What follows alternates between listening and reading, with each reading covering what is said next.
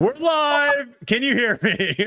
Oh, yes. Oh, there we go. Okay. Sorry. No, I you're didn't know if good. you're talking to me or not. We were having issues with Gannon, so okay. Well, there we go. We appreciate. Sorry for taking a little bit of your time to having you on, but we appreciate you jumping on, brother. How you doing?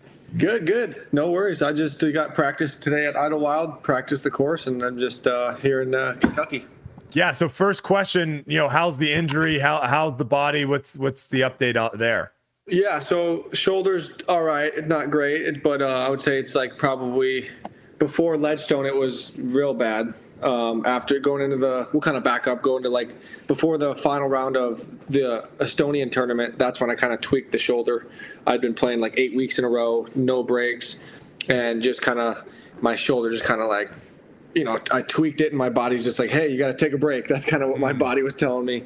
And so I took I took the week off for Ledgestone, just listen to the body. And so this week's a lot better, but it's probably definitely not 100%. It doesn't feel like the type of injury where it's not like I tore anything or anything like that. It's just more of just, an overuse strain type thing. And so, yeah, it's probably like 80 to 90%, somewhere in that range.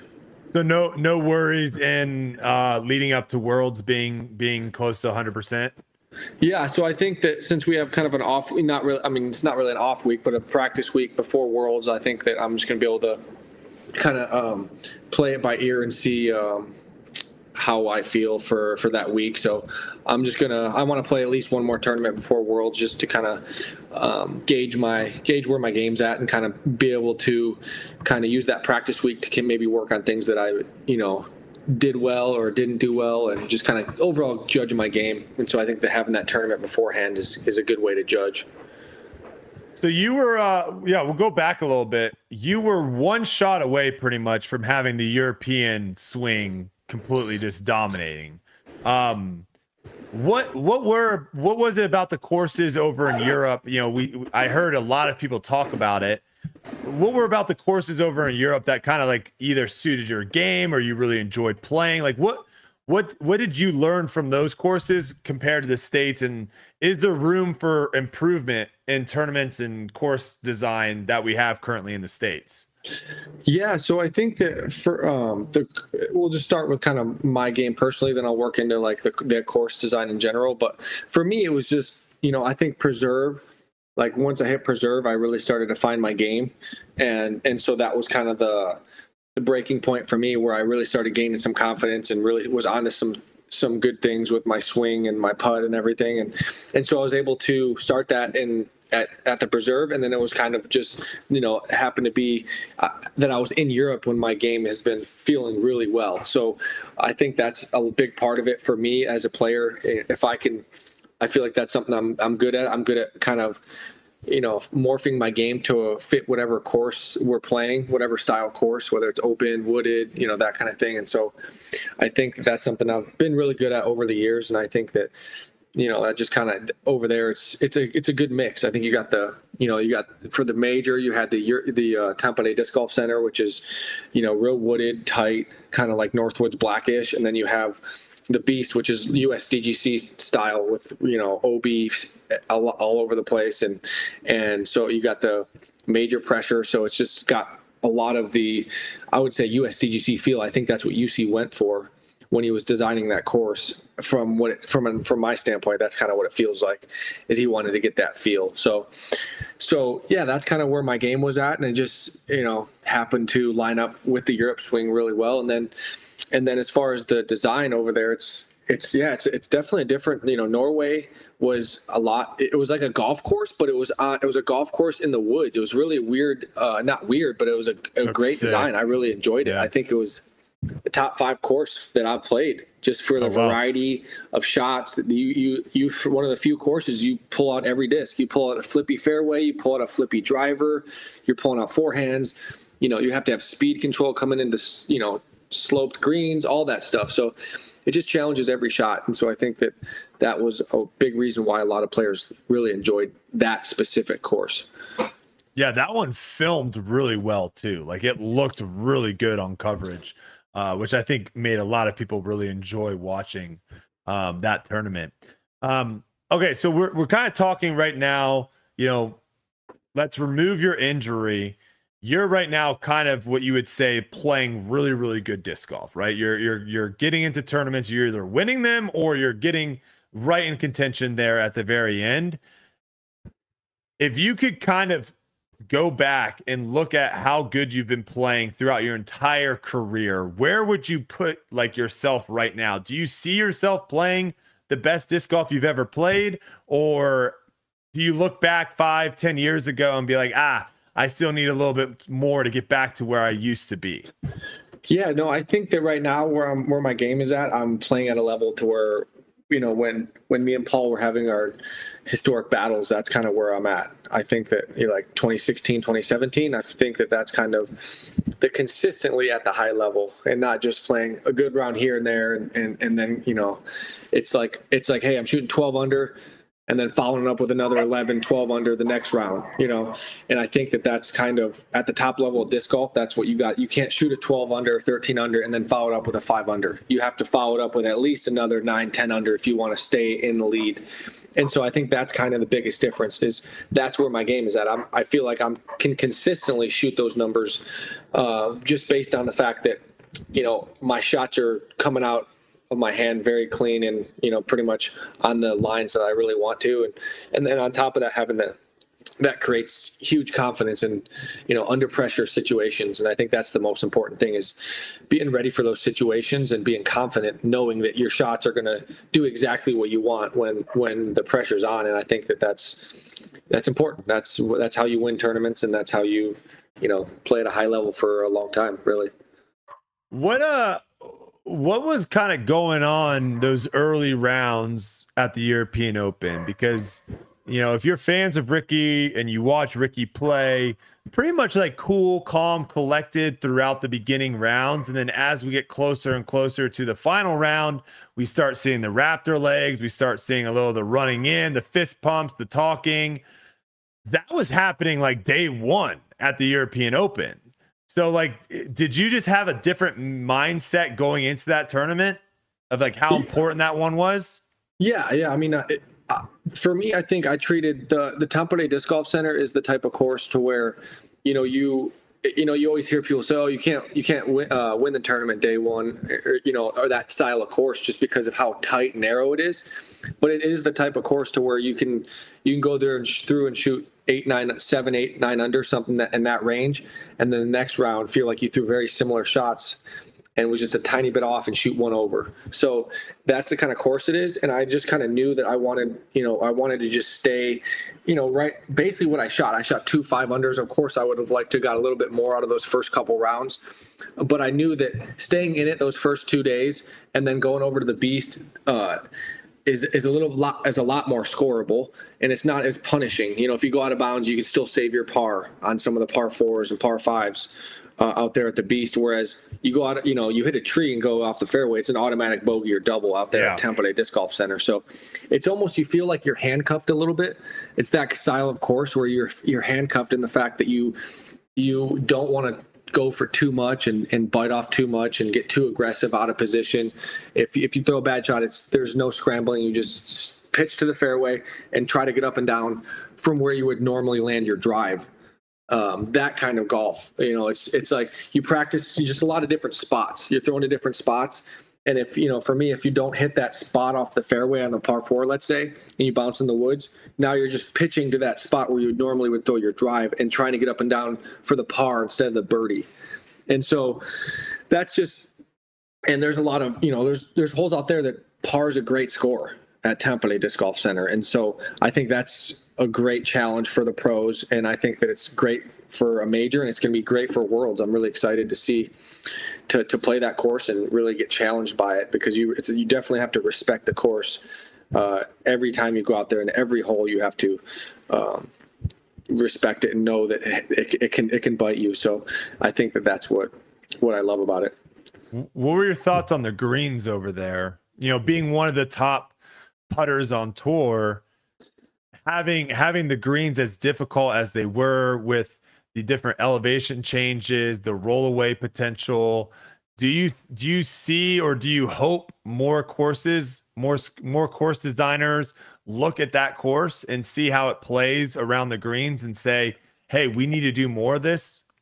Yeah, so I think it's funny how that works actually. Like when you have raised greens and stuff like that, it actually what it does is it puts a premium on driving as opposed to putting because it's like if you're for someone for me I've always that's where I've always feel like I'm gain a lot of my strokes is putting. And so but I think it allows you to it's like let's say hole 18 at Tampa Bay Disc Golf Center. It's you basically throw it inside. There's like a let's say 30-foot circle. If you don't throw it inside that 30-foot circle, you pretty much can't run your putt because essentially if you miss the putt, you're going to automatically roll away to you might not even 3-putt, you might 4-putt if you keep going for that putt. So it actually puts more of a premium on driving as opposed to putting, just based on the slopes of the greens and as much, like you said, rollaway potential. And if you don't throw a good drive, you're just laying up. You're not going to be able to slam in a 40-50 footer on that green. You can, of course, but it's just a lot less likely that people are going to run putts like that if you have that danger. And so I think I actually like that. I think it really forces you to be more clean off the tee in order to get those birdies. And so, yeah, I think hole 18's one. They have like a short par 3 that the basket's perched way up on top of a hill, but it's short. Like I said, it's only 320, something like that. So it's very reachable, but you have to put it in basically the left side of the green. If you don't throw your disc to the left side of the green, there's a downslope, you're going to roll away. And love that. And so I think that it's great that it forces you to play, like ball golf. You're playing to the fat side of the green. You're, and that's a good shot. You're not pin hunting on some of the holes that you're not, and of course you still can, but it's a lot less likely if you go 2 feet to the right of the basket, you're going to be 60 feet away by the time your disc stops rolling. And so, yeah, I just think it's a great touch to disc golf design. And I think that, UC's always been kind of taking that next step and staying ahead of the game when it comes to designing courses. And I think he did a great job there. I think that's like more of where you want the major championships to be, is more premium on driving rather than putting, or do you like kind of going to a course like, let's say the Beast, which is kind of, back in the day, that used to be like the hardest course we played. It was the same thing that you're saying. You miss your shot left, you're going out of bounds, and now it's kind of becoming like you got to shoot 10 to 12 under per round out there. And now Tampa Bay, you like you said, more of a premium on driving. Do you think that that's a better challenge for the major championships, or do you like the combo, or would you rather see it a little bit of both? Yeah, I like, to be honest, if I had the choice, I would say Tampa Bay Disc Golf Center. From strictly a player standpoint, I think that would be the best course.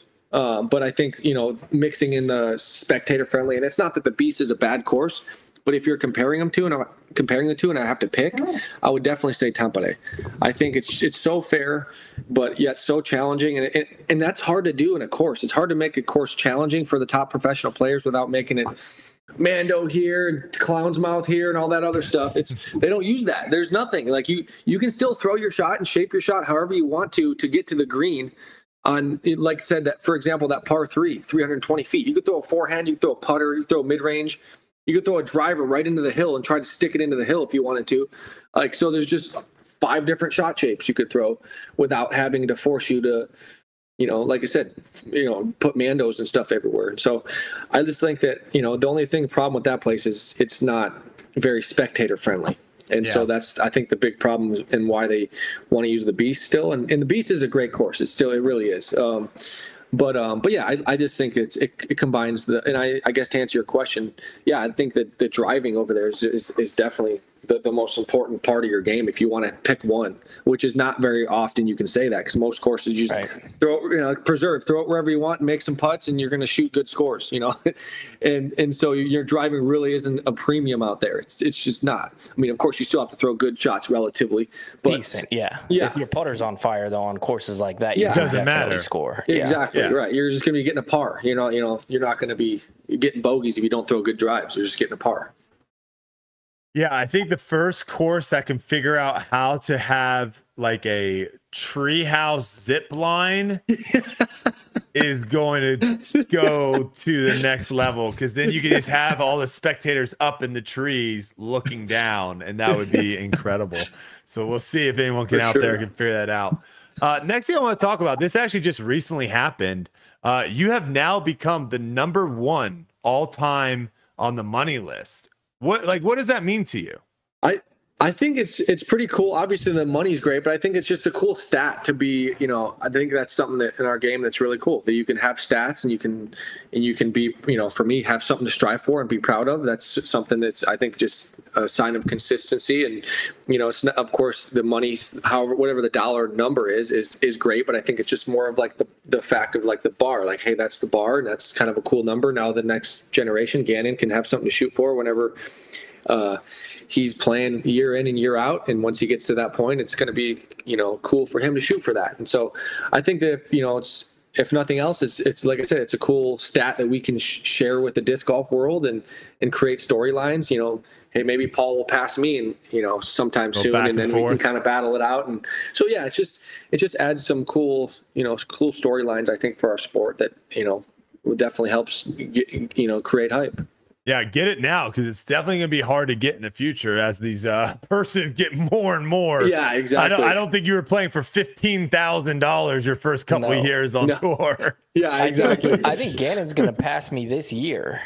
And I think I'm still in the top 10 for highest money earnings, and he's going to pass me he's this over year. 100K this year already. Yeah, that's crazy. That's wild. Yeah, nutty. That tournament 10 years ago would be like $2,000, Be massive too. Everyone be going driving from everywhere to play it. I don't know if we've done this yet, Ricky. This might be the first time, but Edwin our stats guy loves to make these kind of like Madden rankings, if you will. So we're going to throw it up here and see what you think of it. These are your Madden rankings. He's got your scoring at 98, your power at 96, accuracy at 97, scramble at 99, and putting at 98. Your rank on the Disc Golf Pro Tour is #2. Okay. And your overall is 98. And that is, Edwin can fact check me. I believe that's the highest that we've seen. Okay, I like it. I think to be honest, that's very accurate. I think high 90s.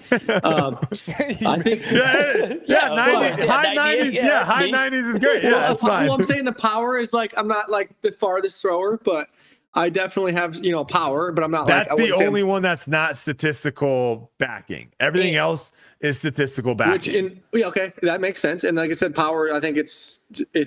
I think if you did stats and you did just looking at you did the eye test, I think I would be because I'm not really quite inside the top 10. I would say I'm probably right around I don't think 10th, there's 11th. Anybody who throws farther than you on the course. I think that is you were throwing like 700 feet on hole 18. I think it's a secret that people try to keep you down because you have the flashy AB, and Gannon's throwing it so far, it looks like effortlessly.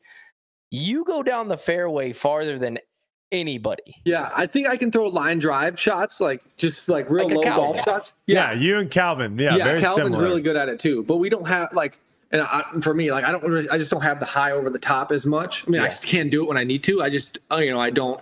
It's just not a shot I throw that much. But yeah, I think. It's the hardest shot to practice. Go to a field and then you have to go chase your disc for 700 feet. Yeah. Nobody wants to practice that. Right. Yeah. No, for sure. No, that's cool. I think that's I would say that's pretty accurate. I'm just trying to think of anything.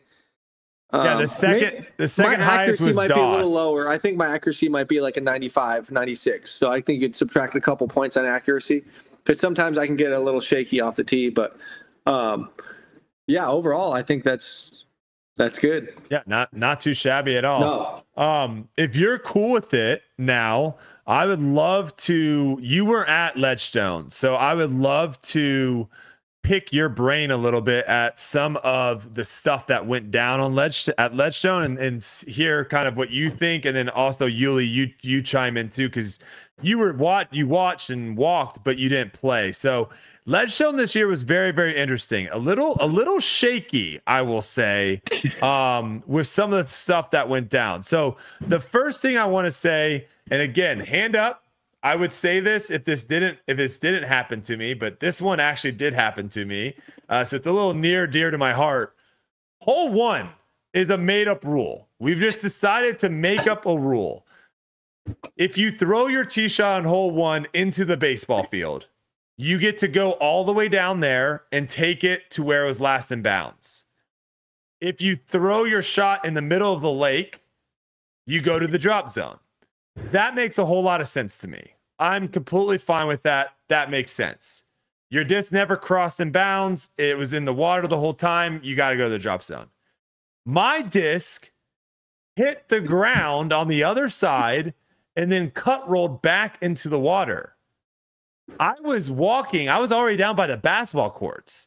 And I hear my group behind me be like, hey, I think you have to go to the drop zone. I'm like, what? I was like, no, I'm not going to drop zone. Shit. I did that yesterday. I'm not going back there. And it's like, I'm reading the rules. It says any disc that ends up in the water has to throw from the drop zone. That is a made up rule. To force someone that crossed in bounds or hit in bounds to have to go to the drop zone, you have to make that like an island to where any shot that does not land in bounds or cross in bounds has to go. But they made it up a rule to where a certain shot is allowed to advance and then other shots aren't allowed to advance. What are your thoughts right now with disc golf and how hole to hole, you almost have to read a paragraph on how to play the hole because every hole is different? What are your thoughts on that?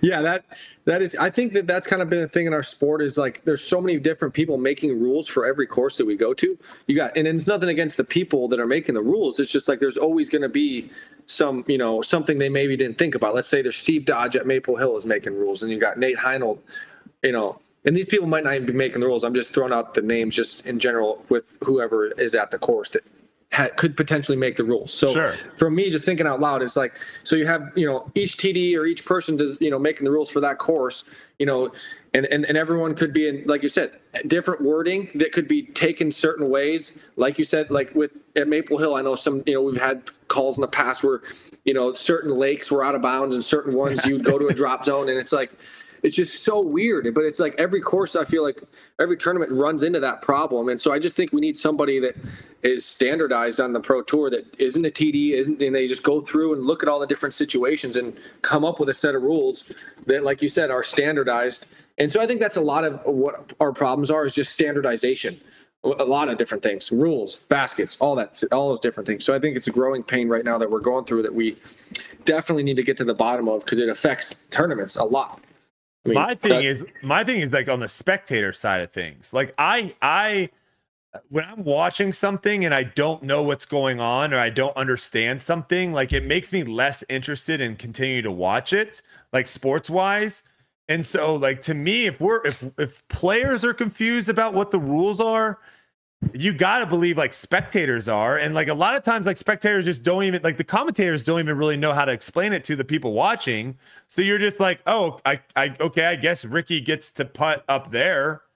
Right. But like to add on that, this is another add on. I think another big mistake right now in disc golf course design is we all want to throw good shots. We are all trying to throw good shots. But sometimes we don't throw good shots. And sometimes a bad shot is punished, and sometimes a bad shot is not punished. And the perfect example of this is the bridge hole number 9 at Ledgestone. If you throw your shot 1 foot, like Gannon was just on here, he said that he threw his shot 1 foot out of bounds long. He had to advance 60 feet and have to throw another very, very tough shot. You go 2 holes later to hole number 11. If you throw your shot 1 foot out of bounds, do you know what you have to do? You have an 8-foot putt for par. You have an 8. So both shots were bad. Both shots, players were not trying to throw those shots. To me, like I just think that's I would love to see both being punished. That's what I would like to see, both being punished. Yeah, like it's like you said, a drop zone where you still have to putt a 30, 40 footer instead of 8 feet. You're like, all right, cool. Of course you're not trying to throw it there, but there's not much risk because if you do, you either park it or you're out of bounds 8 feet from the basket. Okay, there's really no repercussion for a bad shot. Whereas like you said, the other one, it's almost too much repercussion for a bad shot. The bridge hole, like you're saying. So it's like you need somewhere in between. Is to where you're throwing, like if you throw a bad shot in the bridge hole, you're basically throwing the same shot again from 50 feet in front of you. And so it's almost, a double penalty kind of. What we're saying, double penalty, people, but this silly little drop zone putt thing that we invented over the last 2 years is the worst thing I've ever seen in my life. Why do people like the drop zone putt? I don't know when this became a thing. Like, you miss an island and now you get a putt. Wait, like, Yuli. That's crazy to me. Yuli, you'll love this. Island. You'll love this. Final round. So I'm playing with AB, a guy named Jakob, and then, oh gosh, who's the third guy I'm playing with? Wow, that's not good. But I'm playing with 4 people, okay? Three of us land on the island on hole 18. One doesn't. 17. So we're on 17th, thank you. So we're all standing waiting for him to walk up to the drop zone to do the little 40-foot, 50-foot drop zone putt. There's probably 50 people. There's probably 50 people or so around the basket. No one is watching him walk up there. No one's watching him putt. And so I audibly said out loud, I was like, thank God they changed to a drop zone putt. Look how exciting it is. Everyone's watching. They can't wait to see if he makes it.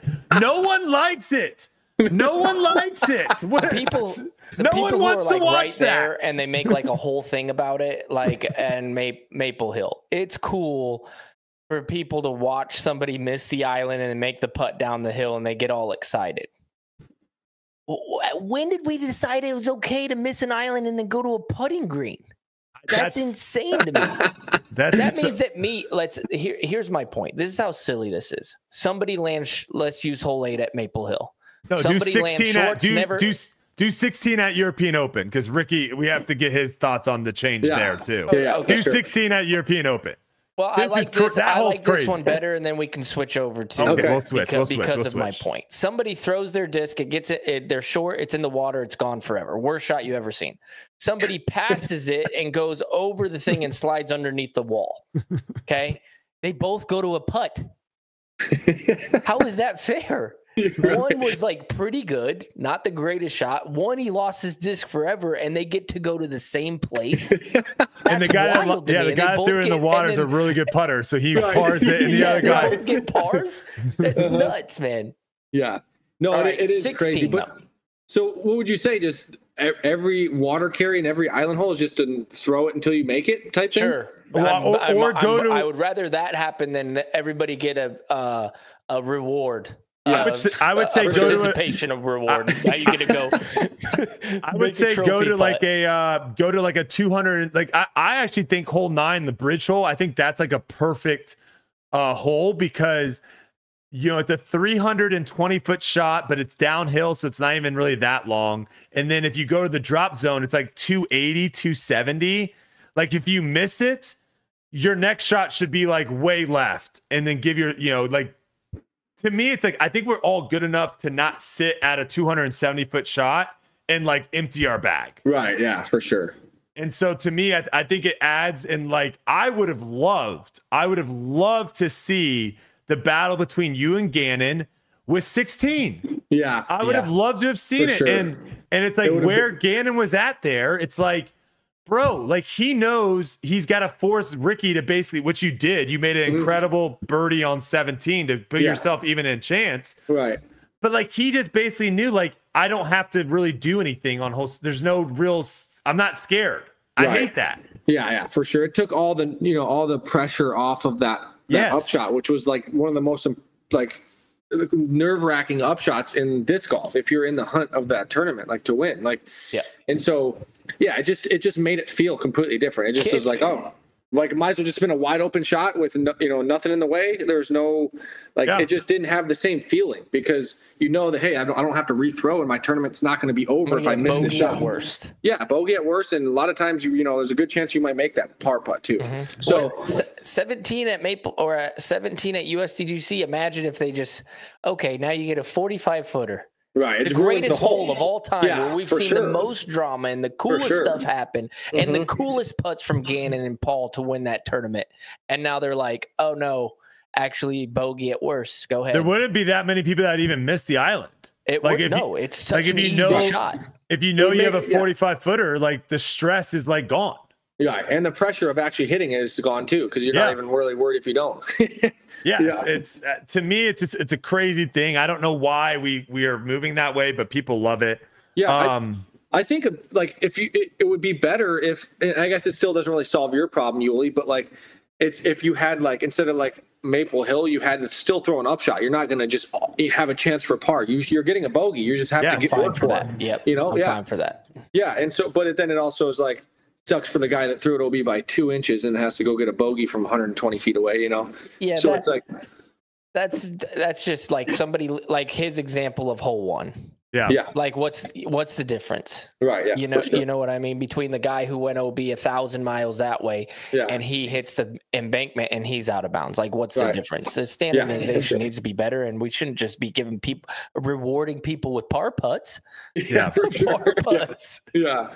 Yeah, no, I agree with that. You're putting a lot more emphasis on the putting there, which we already have a crazy amount of emphasis with. Like you were saying, a lot of the greens we play, throw the disc. If you're a good putter, you can literally throw the disc 60 feet left, 60 feet right, 60 feet short, 60 feet long. Mm-hmm. That's exactly. If you throw it in that, I mean, come on, what are we doing here? So yeah, for sure. All right, we're all pretty fast players. Ricky, you're probably one of the fastest players. So let's talk a little pace of play. One of my favorite combos. So I'm teeing off on hole 1, final day, and here comes Casey White. 2 other players, can't remember who they were.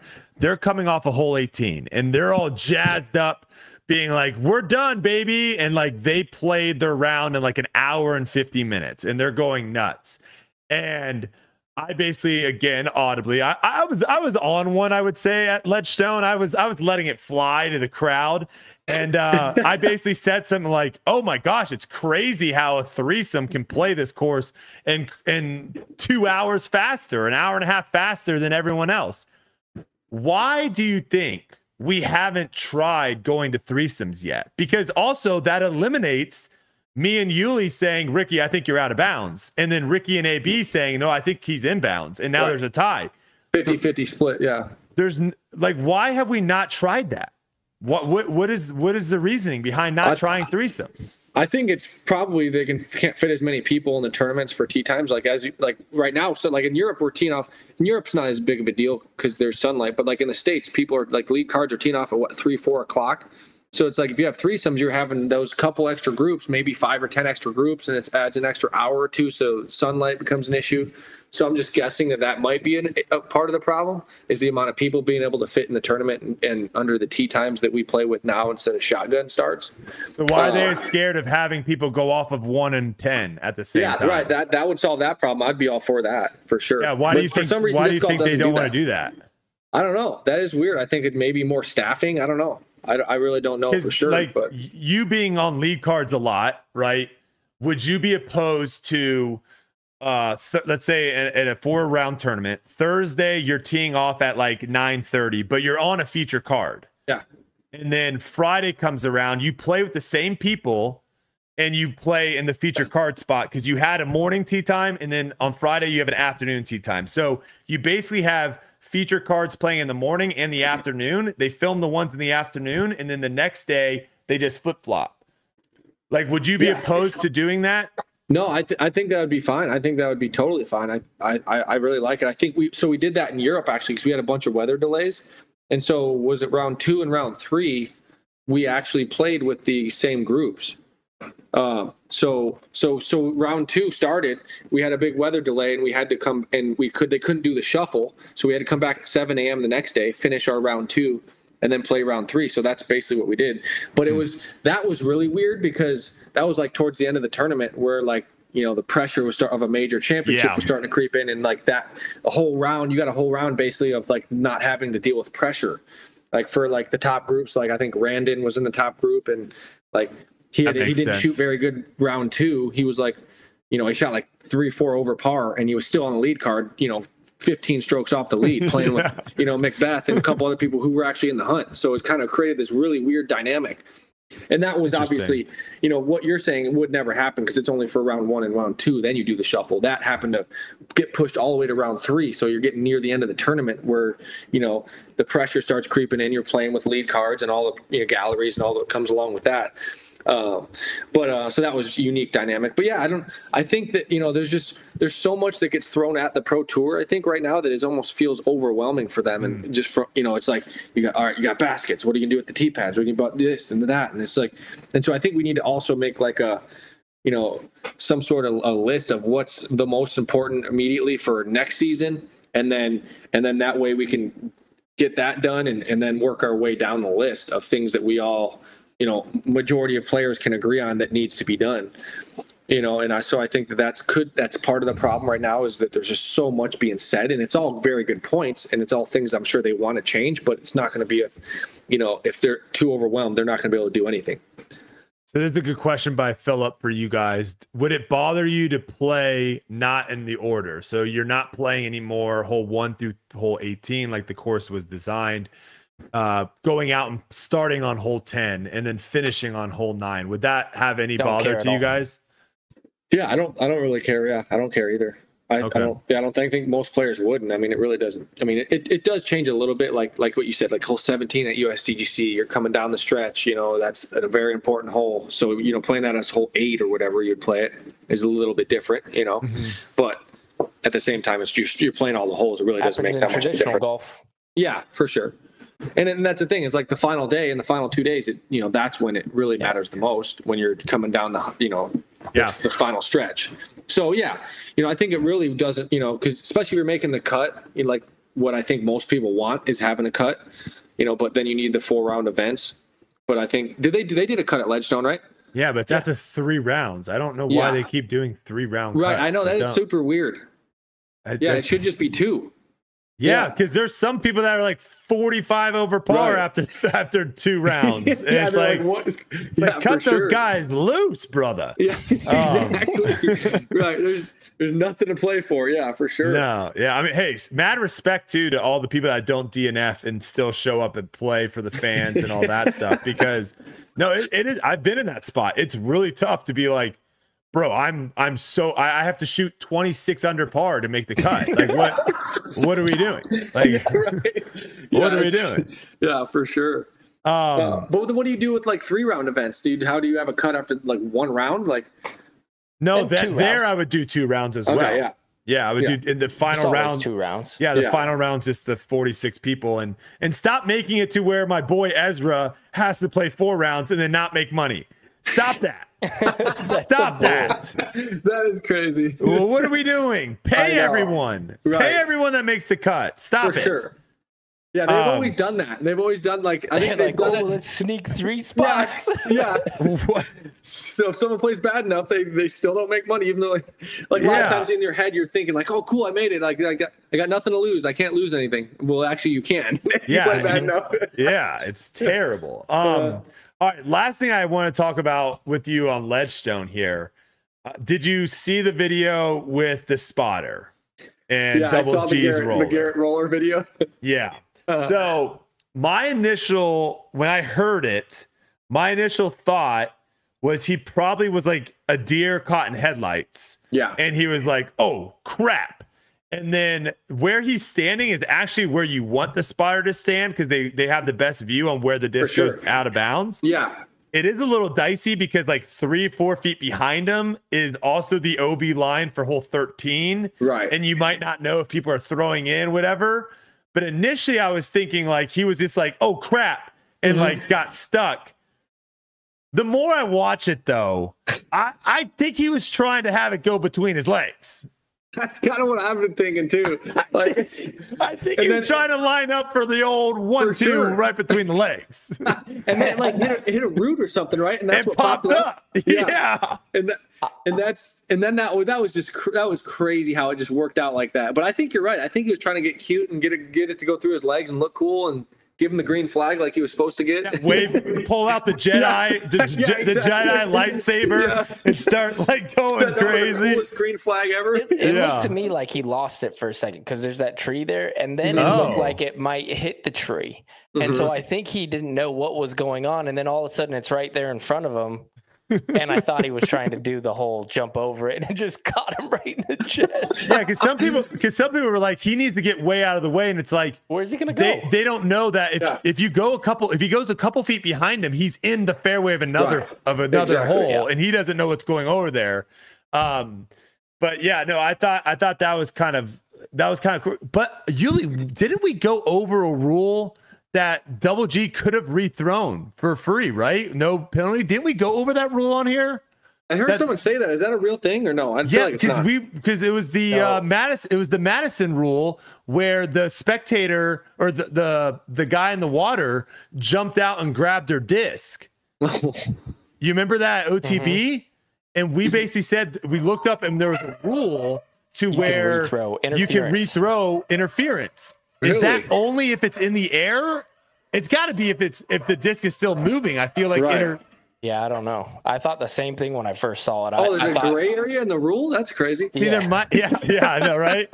Because you got to think, like, if Ricky, if you're throwing like a forehand skip shot, and it skips off the ground OB, and it's flying back inbounds, and someone jumps up and spikes it down OB, right?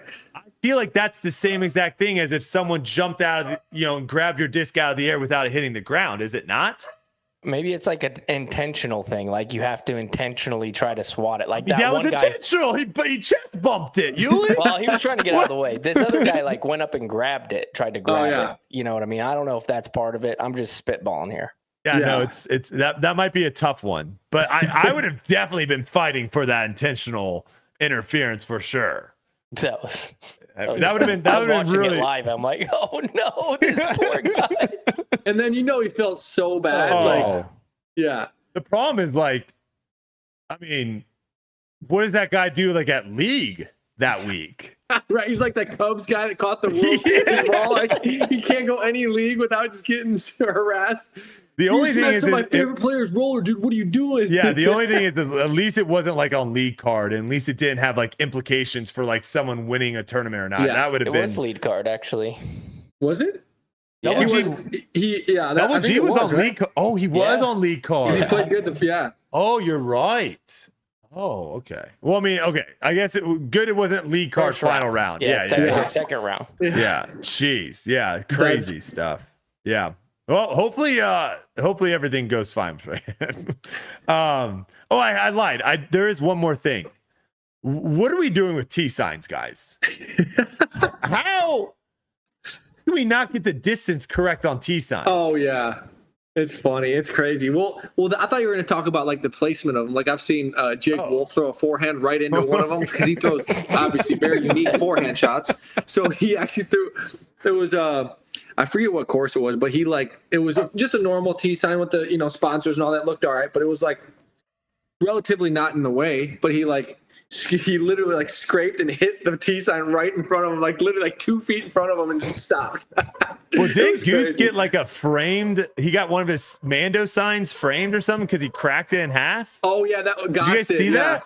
Goss, yeah, and that was in Estonia, I think. Yeah. That's incredible. Did you see that, Yuli?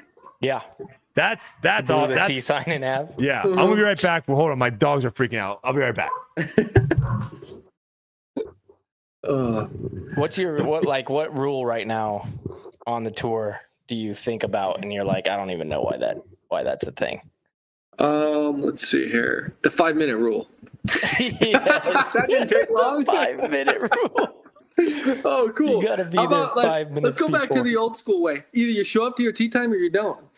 That's pretty unique. Yeah. And if you don't, you have 30 seconds to show up, and that's it. Like I've said this before. I don't know why. Like it's like the most enforced rule out of anything. It's like we're gonna double down on this one. This is the one.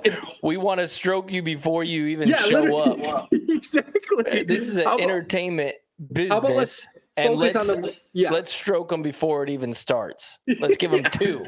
Right. We'll focus on the rules that actually affect the play once you start the event. Yeah. Right? Yeah. Once you say go. There's a difference between like getting like that or like you not adding your scorecard up right. Like I get that. Like, it's pretty simple. Well, you don't. But not showing up 5 minutes before your tee time. Come on. Yeah. Come on. No, I know. You don't have to add your scorecard up. They give you the trophy before you even do that. So you don't. It doesn't even matter. You've already won the tournament. Yeah, Ricky, someone that's won a lot of tournaments. Let me ask you this question. What are your thoughts on that? How do you think the end of a tournament should go? Yeah. So basically, yeah. I mean, the end of the tournament goes about just like for everybody. Like, you really don't get any time, like just like you would if there's, you're finishing a round and you go have a line of people. You don't get any sort of time to relax or like chill out for a second. You got to immediately go do an interview or do something. Or how do you think it should go? It's tough to answer that because it's like the expectations of the fans and everybody that wants you to do things. That's really what dictates how it goes. Like, hey, this guy wants you to do this. This guy wants you to do this. And if you say no, then you're like, you screw up the whole operation of potentially DGN because they planned on you doing an interview and you need to take 5 or 10 minutes to chill and like relax, which is understandable after grinding out a tournament in front of, all the mental capacity it takes and all that stuff. And so it's more the pressure of the fans and the media and all the other stuff that they put on you that make you feel obligated to do certain things that you really aren't in the right mental mindset to maybe do at that time. It doesn't mean you don't want to do it, but it maybe means you need 5-10 minutes to take a drink, go chill. And, in Estonia, we had like a locker room where we could just go away and they had security guarding there so nobody could go and like bother you. And so go chill on a beanbag chair that they had in the, players' lounge and then come back and do an interview, and it kind of be a little bit refreshed. But you like that more, like the Estonia, how at the end, how they put you guys up on and there was actually a podium. Yeah, that was really cool. They did champagne. It kind of reminded me like an F1. They had like fireworks, going off. They had champagne. They played the national anthem.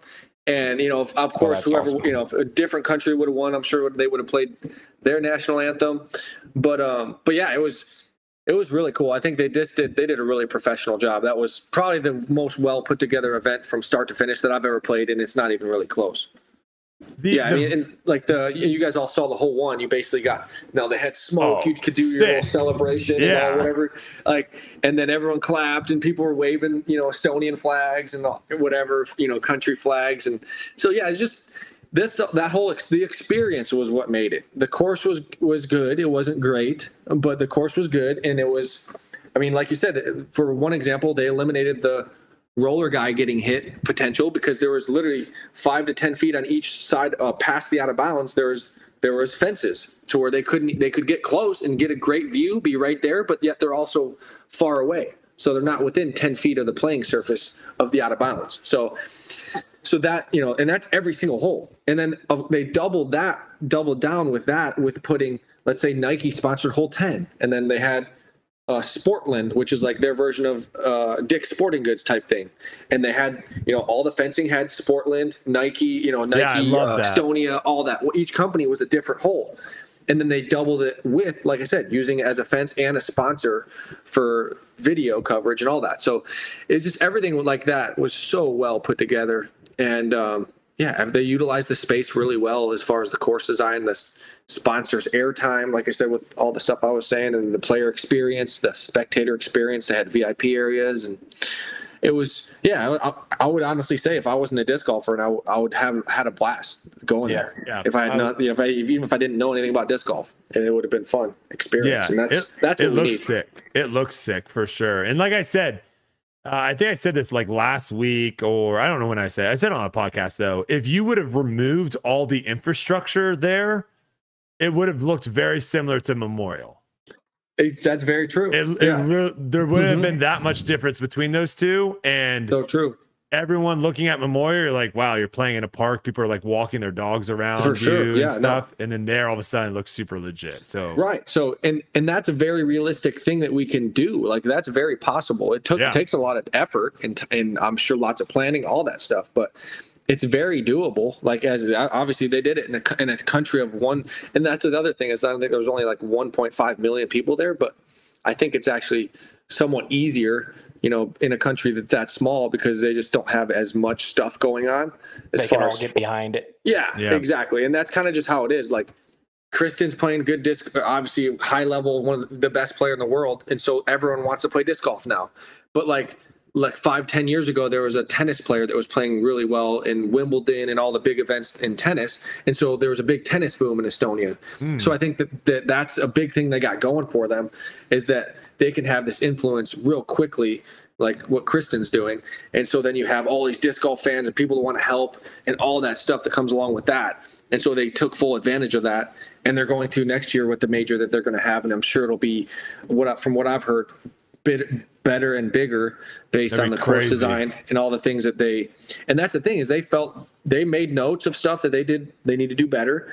And, obviously the players, you wouldn't be able to see it from an outsider standpoint, but they made notes and they're going to get better next year. So yeah, it's highly recommend going there and playing just strictly for, the event and the experience, everything that comes along with it. Last thing I'll say about the trophy ceremony, from an outsider looking in, it looks like, you've got Seinfeld or something coming on at 8 and it's 7:58 and Ricky's putting and they're like, we got a minute and a half to wrap this up. We got to go quick. That's just the feel of it, is it feels very rushed and very fast. And to me, I would love there to be more of a, basically reverse everything that they're doing. They throw a trophy on you, they announce you to the crowd, you get an interview, and then you get like this highlight package and all the story and all that stuff. I would love to see that reversed. I would love to see, after you win, show you walking to the scorer's tent. Sometimes that's like it's a nice walk with all the crowd around you. Yeah. You're giving high fives. That would be a 6 shot. And then while you're doing the scores and all that stuff, then show the highlight package. Show how you got there. Then that's like 2 or 3 minutes. Then they pull you out and they have like a legitimate celebration. You've had some time to decompress.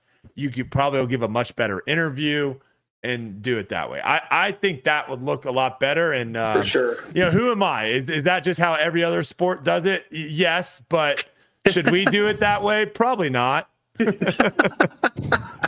No, for sure. I think that is definitely, so the way they did it, I think that for some reason it wasn't rushed in person. I think maybe on video it felt like it, but in person they did a good job planning it out. What are you talking about? Which tournament? Oh, Estonia. Oh, I'm not talking. I think Estonia actually did a good job. I'm talking about like literally any tournament in the States. Any other tournament besides Estonia. Your final putt's in the air and the TD is sprinting to you with the trophy. For sure. No, I hear you. Can't wait. That's what I'm talking about. Trophy get some airtime, I guess. I don't know. If people are going to stick around 2 minutes or 3 minutes to listen to what you have to say, then I don't know. I don't know what to tell you. But that's to me, it just feels a little rushed. And my whole thing is like, I'm kind of devilishly like wishing someone messes up their scorecard.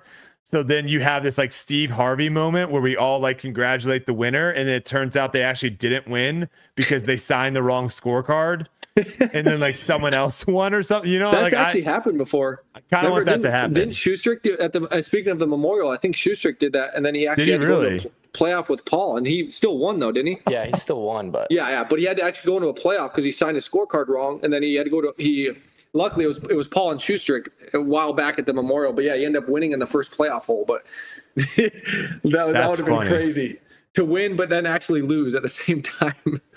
Well, speaking of last thing I want to touch on here, speaking of like a battle, what was it like kind of going toe to toe with Paul McBeth like that?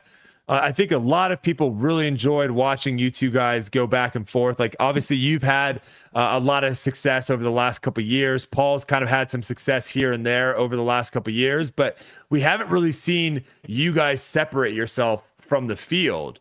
So, like, what was that kind of going back and forth? Yeah, I mean, it was an amazing, energy. I mean, I think that, all the players on the lead card knew that, hey, you have to bring it today. We got Paul, we got me, Gannon. And then there was I forget the last, I'm blanking on the last player. It was Klein and Proctor, I think. No. It was Kyle, Klein, and I think was Kyle on that? Yeah, Kyle was he on the lead card? Yeah, because he hurt his shoulder or something during the round. Oh yeah. Well, that was that European Open or that was Estonia. You're right. Yeah. But yeah, so we just kind of knew that you had to, you're going to have to play well. That course set up to get a lot of birdies. And so, yeah, it was awesome that it was setting up to be a Paul Ricky battle. I think that, the crowd wanted it. You could just kind of feel the energy building up for what the battle was about to turn into. And he played really well. He played, he put the pressure on. Luckily, I was able to build a lead the first day. And that was, like I said, when I kind of hurt my shoulder. So I was just kind of limping into the finish, and he was fully ready to go and putting the pressure on me. And, throwing good shot after good shot. And so that's just the kind of competitor he is. He's not going to, if he's anywhere near the lead, you're going to have to play well to win. Otherwise, he's going to catch you. So it's not like you're just going to, have a couple stroke lead. And if he's within 4 or 5, that's manageable for him. And he knows that he knows how to put pressure on. I think that's something that's super important. Some players maybe 4 or 5 back and they're just playing disc golf. He's 4 or 5 back and he's playing to put pressure on you in throwing the shot after shot and making you make shots and make those clutch pressure putts to not lose a stroke, or, and so that starts building on people, and people start not being able to handle the situation. Hey, he hit a longer putt than me. He's making a long putt, then making my 30-footer feel a lot harder than what I was expecting it. So all the little things he does that are, people may not see that he does really well. And he does it on purpose because he knows that, putting someone under high pressure situations, a lot more likelihood to miss their shot and him get the stroke that he wants, And so all that stuff is something that he's really good at, and he did a really good job of it. And it's something you just learn over the years. You gotta get to a high level and play in those situations week in and week out and year in and year out to start feeling comfortable under those high pressure situations. And yeah, that was a really fun moment. How nice was it that he missed that putt on 18? It was super nice. I was pumped for sure. Because my shoulder was shot. Like, it was really not good. And I was like really not wanting, and like I had missed a couple putts, not being able to lift my arm. And I pitched that thing up so fast under the basket. But yeah, I mean, if I had, it would have been a tough putt for me for the situation that I was in at that time. Sure. So yeah, I mean, even hole 18 is not that easy. It's a tough hole. There's out of bounds and there was wind and obviously the pressure that was there. And so yeah, it was. Did you think he was going to make it? And did it look good out of his hand? Yeah. Like I thought he was, like, walking down, I was like expecting to have to make my putt, and we were about the same distance. So he, once again, at that moment that I was talking about, like, he was going first, so he's going to be able to put the pressure on. Like, he wanted that. And so he was 2 feet. I was like 28 feet. And so, yeah, if he made it, all the pressure was on me to have to make mine. When it came out of his hand, were you like, oh, that's dead center? Yeah, like it started high, like a nice high putt does, and it like normally drops in, but I think the headwind just kind of held it up in the air longer than he thought and hit the top. And so, yeah, I'm sure it wasn't really necessarily a bad release. I think the wind just held it up a little more than he thought. Do you think there's different styles of play like that? Like you're talking about him who's just going to put a lot of pressure on. But then you have, like the new generation Gannon, and it seems like, to me, when I watch and I give the eye test, he doesn't get as affected as a lot of players, and he might be special in that regard. Obviously he is, because of the success that he's having. But like, let's say like European Open, for example, like you're putting pressure and you finally wear him down and you get within striking distance. You know what I mean? He misses that putt on 17. That's the first time I've seen him kind of crack under the pressure in all of his wins that he has. Can you speak to, like, do you think that that's just like maybe his style, or is it a new generational thing to where they're like, oh, I don't care about these old heads anymore. Like, I'm better than them. Right. Yeah. No, I think that it's partly his style, but I think partly it's he's just getting real comfortable, cause he's on lead card every week. So it's like, you can't get any more pressure than that. So he's just you build not really an immunity to it, but you kind of do. Like, it's like, just like somebody, let's just pick a random player that's a rookie on the pro tour. They don't play very well, and all of a sudden at the World Championships, the final day, they're on lead card. Of course, they're going to be extremely nervous, and the top players behind them are going to be super pumped. That's Joe Schmo's in first, and they have 3 back going into the final round of the world. It's like, this guy's got no chance to win, even though he's winning. Like, and so I think that he just kind of has built this some so-called immunity to the pressure. Nobody's immune to it, but you have this tolerance to where it doesn't affect you as much as the next guy, the Joe Schmo at Worlds. And so I think that makes a big difference, executing your shots and not letting it affect you in a negative way. And so I think he's starting to feel that, and he deserves it for putting himself in that situation. As you always hear people say, like, your first lead card, you're probably not going to play great, but you're gonna learn a lot. You're going to learn how to handle that pressure mentally, physically, all that stuff, and learn your tendencies with the nerves and the pressure on you. And that way, when you step into the next lead card, you're building off of that. And so you do that enough times and you start feeling comfortable. And so I think that's exactly where he's at, is you still get nervous. And I get nervous. I've been on a ton of lead cards. Paul, same thing. There's still nerves there. Oh yeah. But yeah, some people are more, I don't know, that's probably not the best word for it, but immune to it to a certain extent. Yeah, it's a great analogy. There might also be like a little bit of like he's just kind of in his own world too. Like he's kind of like in La La Land a little bit. Yeah, he's just thinking about building Legos and making 50 footers. Yeah, like he's chicken nuggets. There might be a little bit of that of where he's just out there having fun.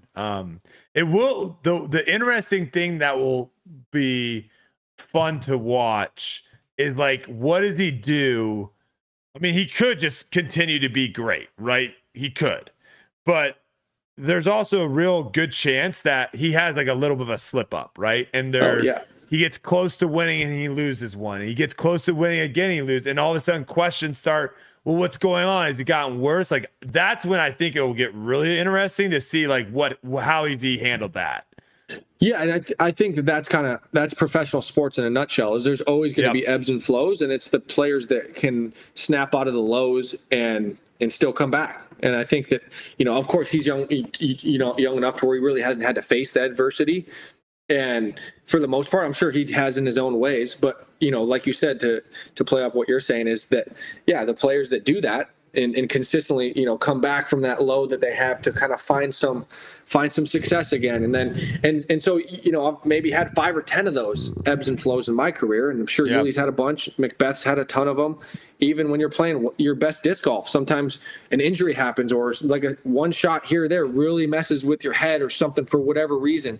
And so there's these little things that can throw you off. You airball one putt into the water, and all of a sudden, next thing you know, you're like, hey, do I putt too hard? Like, like I know it's happened to me. Like, I changed my putting style after like 3 putting way too many times in a tournament.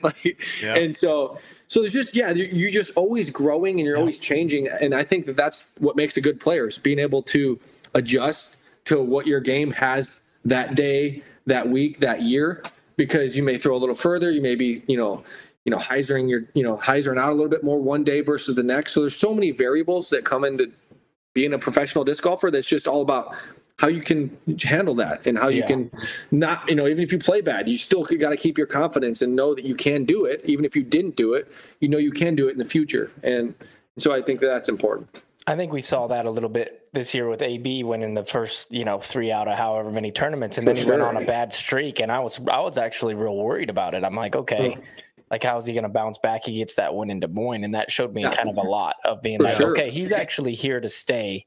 He's not just going to, get on this crazy little streak and then, get 20th every single time. Like, right, exactly. You can see a lot in a player who does or works through those complications like that. For sure. Yeah. Absolutely. All right, Ricky, before we let you go, anything you got coming through the pipeline? Any new discs, sponsors to shout out? What? Also, I'm also team Cart Gang now as well. So heck yeah, nice, dude. What made you turn? My back. My back is my back is. I've always been wondering, like, why does my back hurt so freaking bad? And as soon as I switch to the cart, I can actually practice and then practice the next day. Really? Where before I was having. Oh, massive difference. Yeah, massive difference. Okay, yeah. I mean, for me, it's just like an energy thing. Like, it just saves energy. You don't have to pick up and put down, however many times. But yeah, just thank my sponsor, Dynamic. Check out, I've been doing practice round videos on YouTube. So I'm going to be doing one, not this week, but I'm going to be doing one at Worlds. So I'm excited for that. I'll be doing a practice round video on my channel for that.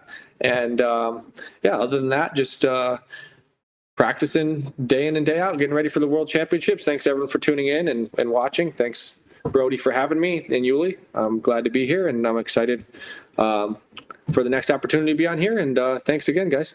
Yeah, awesome, there's a little chatter right now. Before we let you go, there's a little chatter about sports cards. Are you starting to dip your toe a little bit in the sports? Are you getting ready for the disc golf sports cards coming out? What's that looking like? Heck yeah, dude! I just opened some cards today. I was just bored and went to the local card shop and bought some Donruss Optic box. That's what I bought. There you 2023, go. yeah. So I didn't hit anything too crazy, but it's a fun little gamble to do. What do you got there? A little gold Tank Dell. Tank Dell rookie. Wow, yeah, that's a solid card. Look at this solid. bad boy. Just pulled look at you guys. Oh, we're big in the sports cards. This is Dylan, dude. Dylan, I couldn't tell. Yeah. That's sick. Auto too. Where'd you get that off the Bowman? Yeah. Nice, dude. That's we'll definitely. I bought 3 packs, and that was my big hit. That's amazing. People have been wanting me to do some breaks and openings with other people on tour. So yeah, maybe at Worlds we'll find a time to get some. Yeah. Is there card shops there?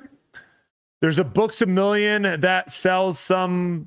That's pretty much it. There's not really like a big card shop. We'd probably have to order go some online and do it. Yeah, I have to order some, but yeah, that'll be fun. That would be. I think everyone's really excited about disc golf. I think what Brixton is doing is incredible.